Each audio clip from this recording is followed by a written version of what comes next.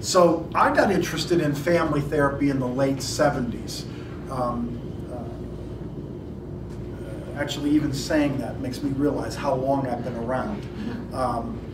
But it was fairly new at that point, mid-late 70s, and I began to want to really get a little more exposure to what was going on, and fell in love with Virginia based on the book that she had originally written in 1972 called People Making.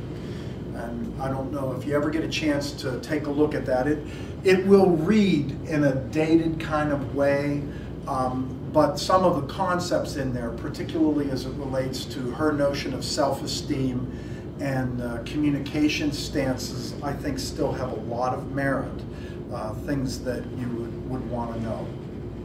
So I go to this training, and the context is the video clip is probably about 4 or 5 days in.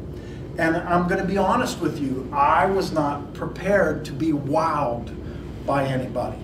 I don't know if Dr. Matta has shared any of our history with you, but I grew up over here in North Braddock and Braddock, kind of a rough neighborhood back then in the 60s. And being kind of a street person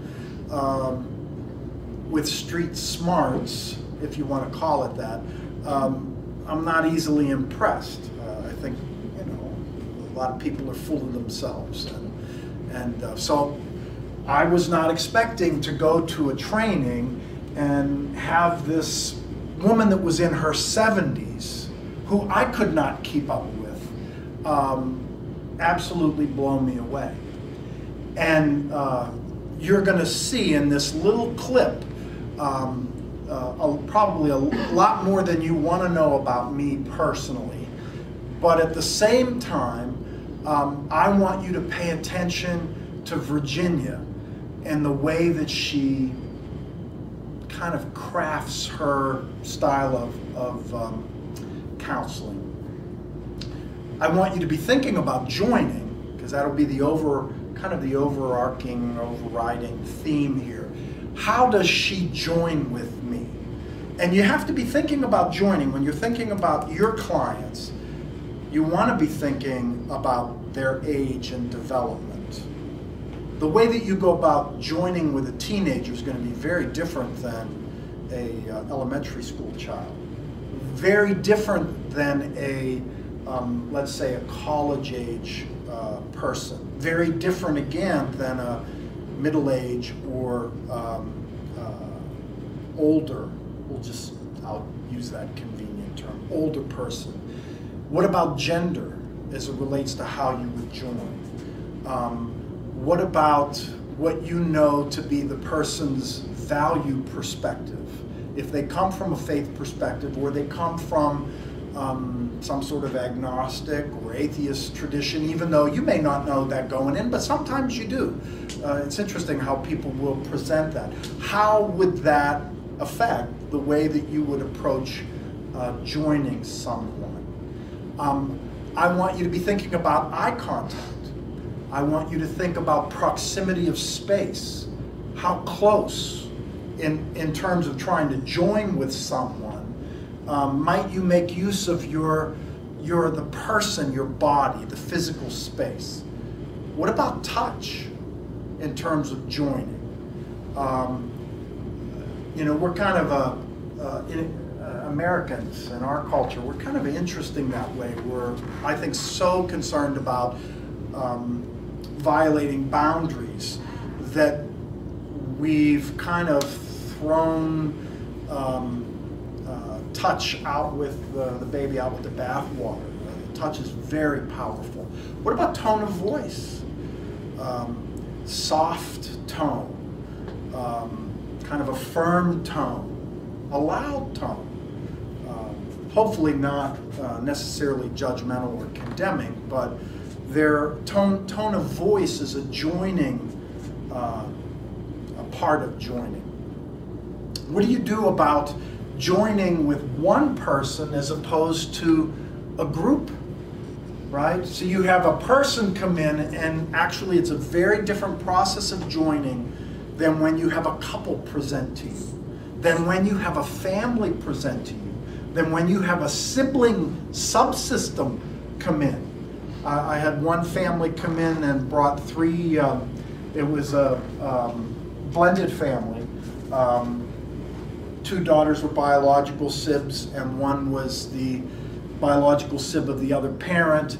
And of course, there were three teenage girls, and they were killing each other in this new household.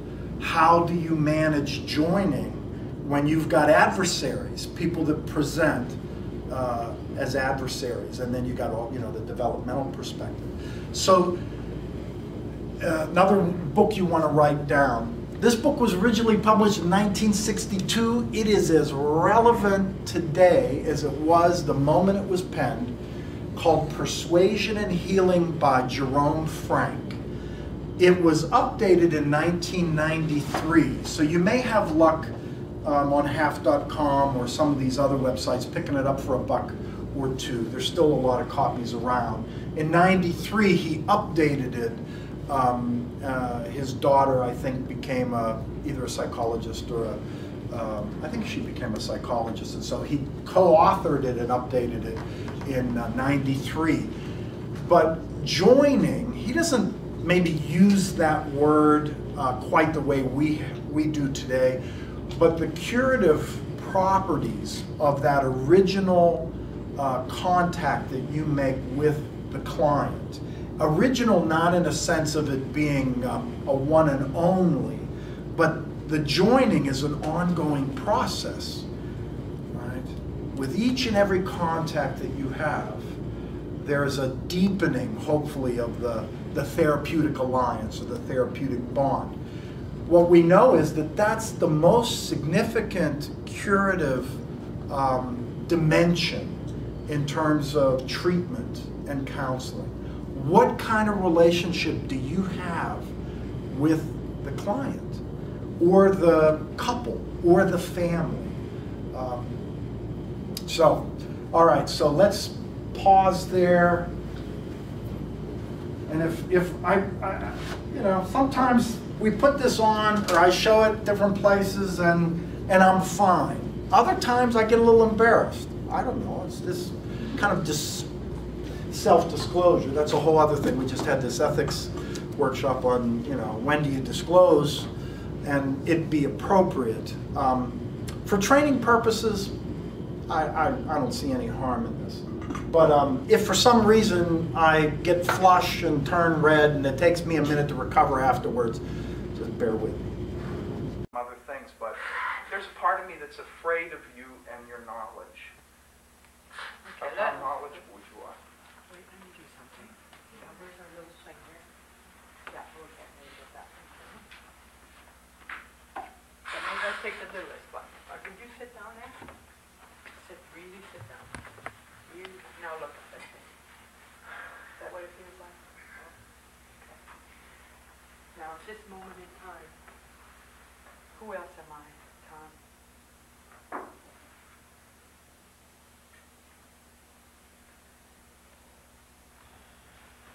For me, for you, who else am I? My dad. Okay. Now, I think that there was another piece to this. You wanted him to be up there, and so many times he was down. Are you worried that maybe all of the things that I'm teaching you will turn out not to be good, or that I'll turn out to be a fake or a fraud or something like that? I don't know. I'm not sure. What happens when I say that to you? A part of me says that I know that that isn't the case, that I do feel safe and secure on some levels. Just, there is a part of me that has been awestruck with some of the things that I've been learning. And What are you feeling right now?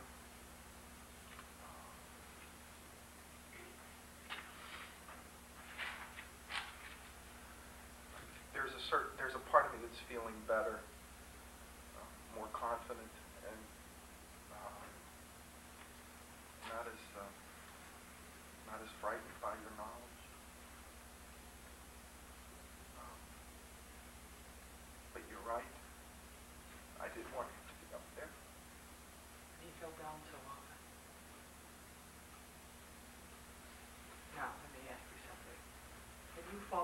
in your own estimation sometimes.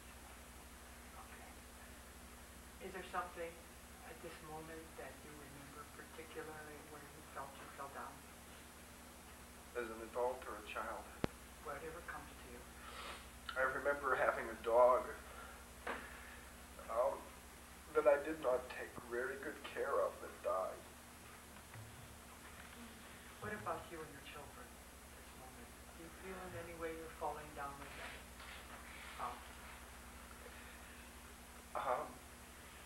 When I get angry, I become very angry, and I know I'm frightening to my kids in that sense. I don't abuse them, but I know that rage, there is a rage that is triggered from time to time, and I find it frightening. Okay, now, your children being 4 and 2? 5 and 2. 5 and 2, they must come up to here on you. Right. Let me see, I want to take, a boy and a girl, or A boy and a girl. which is the youngest? Tommy is the youngest. He's All right, Tommy, would you come here, please? And you want to be about this size, right here. So you get to your daddy right about this size. That's right, you're right about that size. Now the little girl? Natalie. Natalie, who shall we have for Natalie? You pick. No, not real Natalie. That conflicts. I don't like to do that to people. You want me to pick? Yeah, why don't you do that? I picked one, you pick the other. Susan. Okay. Sure. All right, now. All right, now I think you're a little bit taller. If you're 5, you probably come up here. Down to about here. That's about right. Okay, now you take a hold of your daddy on his belt. You take him on his knee. Okay. Is your wife shorter than you are? Yeah, she's about 5'7". Okay, well at least she... About 5'7". About 5'7", okay, all right. Now, these two little kids can remind you where you once were with a daddy. And what I'm sensitive to at this moment in time is that you were aware about how you could demolish these children. And that your father often behaved in a demolishing way. And that when that happened, it was both frightening, but you learned something from that. How did you learn to affect or to cope with your father's demolishing actions when you were a little boy? Did what he said, or I'd get the hell out of the house. Okay. And stay away. Now, what I want you to know is that you have successfully kept your life from your father's demolishing things. However, while it was successful in keeping you here, there's still a lot of pain connected with that. Now, being angry is a human emotion. Okay? For you, it's tied up with being out of control. And maybe sometimes you worry about that. And what I'd like you to do now is to see yourself when you feel angry, let's say toward this little one, is that you find some place where you can, first of all, you allow yourself to breathe so that your hands feel all right. Then you find a place where you can put him at eye level. He can stand on his own feet. Look at him. Put your arms out to him and tell him. By that time you won't be angry anymore. But then you will tell him what made you angry. Now it may even come after you've had a cross word with him, or that you have been out of, maybe you're irrational or whatever. So that you have a chance to help him to know that you can make contact with him. Now when he gets angry, then you will teach him how he can do the same thing. This anger that you have and that the kids have and everybody has from time to time contains the wish to let the self have more security in